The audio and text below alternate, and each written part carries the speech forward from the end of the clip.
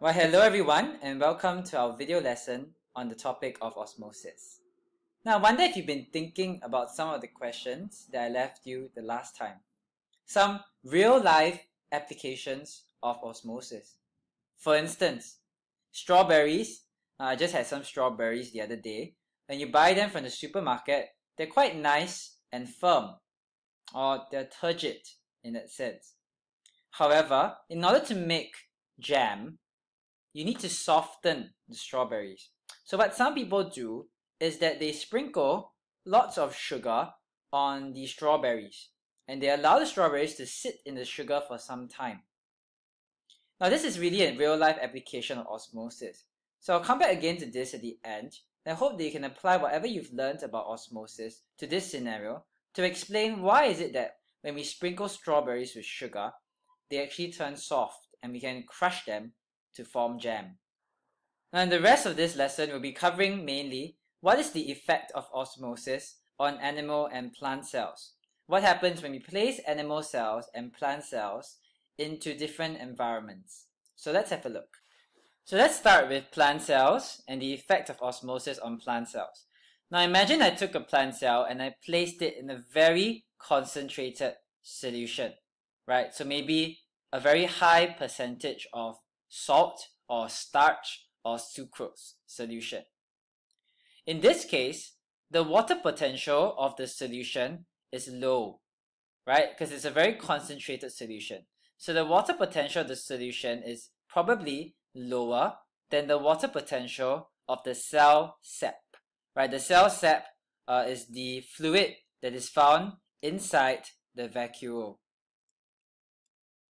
Now as a result, because the water potential of the solution is lower than the cell sap, water molecules will move out of the cell by osmosis. And this will cause the cell to become less turgid, right? Turgid means firm, right? And the cell becomes plasmolysed, right? This is a very special term that we use for plant cells. The cell becomes plasmolysed. So what happens when the plant cell becomes plasmolysed? Well, firstly, it shrinks, it becomes smaller because water moves out of it. Secondly, it becomes flaccid. Flaccid means not turgid. It becomes flaccid and limp, so a bit softer in a sense. And interestingly, we also see that the cytoplasm and the cell membrane will shrink away from the cell wall. So the cell wall is here. The cytoplasm and cell membrane have shrunk away. So here is the cytoplasm. It has moved away from the cell wall, and here is the cell membrane, which has also shrunk away from this cell wall. So here's the cell membrane. I'll just outline it in red. Here's the cell membrane. Now in class, someone asked me what is found in these spaces here, where the cytoplasm used to be. Now, because the cell wall is fully permeable and allows all substances to pass in and out, this space here will be filled by the surrounding solution. Alright, so this is plant cell in concentrated solution. Now what happens when we place a plant cell in distilled water? So you need to think about water potential again. And the water potential of distilled water is higher than the water potential of the cell sap, because the cell sap contains not only water but some dissolved substances. Right? So it has maybe some dissolved sugars, some dissolved nutrients. Right? However, the distilled water outside is just distilled water. So there's a higher water potential, and as a result, water molecules will move into the cell by osmosis through the cell membrane. And we say that the cell expands and becomes turgid. So you can see now the appearance of the cell. It looks expanded and it's very firm. If you could touch it, you would see that it's very firm. It's very turgid. Now, as we'll see later, animal cells in distilled water will burst. But why do plant cells not burst? Right? Water can move into the cell, but the cell doesn't burst. Well, it's something to do with the difference between plant cells and animal cells. What is the structure in the plant cell that is not found in the animal cell? If you're thinking the cell wall, then you're getting close. Right? It is the cell wall that prevents plant cells from bursting. Right? So water can move in. However, the cell wall prevents this cell from bursting. Now, what happens if we place a plant cell in a solution where the water potential is equal to the cell set? Well, in this case, the water potential of the solution around is equal to the water potential of the cell set. Therefore, no osmosis occurs. However, question, do water molecules still move? Well, the answer is yes, and as you can see from the diagram, water still moves in and out of the cell. But there's an equal number of water molecules moving in as water molecules moving out. This is equal. So there is no visible change to the cell.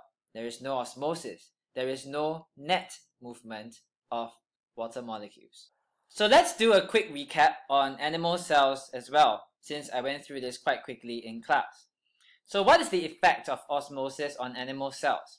If I place an animal cell, and we like to use the example of red blood cells, if I place a red blood cell in a very concentrated solution, well, the water potential of the solution is lower than the water potential of the cytoplasm in the cell, right? Because it's very concentrated outside. So as a result, how do water molecules move? Water molecules move out of the cell by osmosis, and this causes the cell to shrink, right? The word shrink is enough. If you want to go further, it causes the cell to crenate. Now, what happens when you place an animal cell into distilled water? In this case, as with the plant cell, the water potential of distilled water is higher than the water potential of the cytoplasm. This causes water molecules to move into the cell by osmosis. And what happens is the cell expands, and because there is no cell wall, it bursts. Kaput! Right? And all the inner cytoplasm leaks out into a drastic, terrible mess. Very unfortunate. Now finally, what happens if the water potential is equal? Well, in this case, the water potential of the solution is equal to the water potential of the cytoplasm. No osmosis occurs as in the plant cell, so water moves in, water moves out in equal amount. So there's no visible change, no net movement of water molecules. Do the water molecules still move? Yes, but equal numbers in and equal numbers out. Alright, we're coming to the end of the video, and we have seen the effect of different types of solutions on animal cells and on plant cells. Now the rest of osmosis is really about applying what we've just learned to many new and different situations. For example, the situation of a strawberry. Now imagine if I got a strawberry here. Why is it that if I surround it with a lot of sugar, that it becomes soft? Apply osmosis to this. Well, there's a very high concentration of sugar around the strawberry. What does that mean about the water potential around the strawberry? It would mean that the water potential is very low, right? Compared to the inside of the strawberry.